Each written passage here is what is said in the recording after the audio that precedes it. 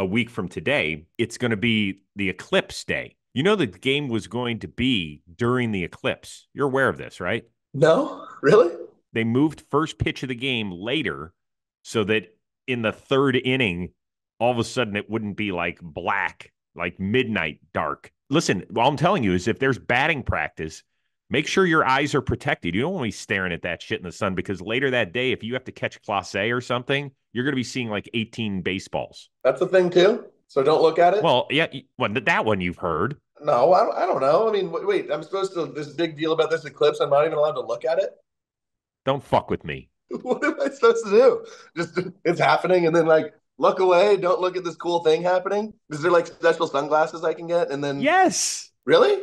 I don't know anything about anything, Chris. What do you think I'm supposed to know about eclipses?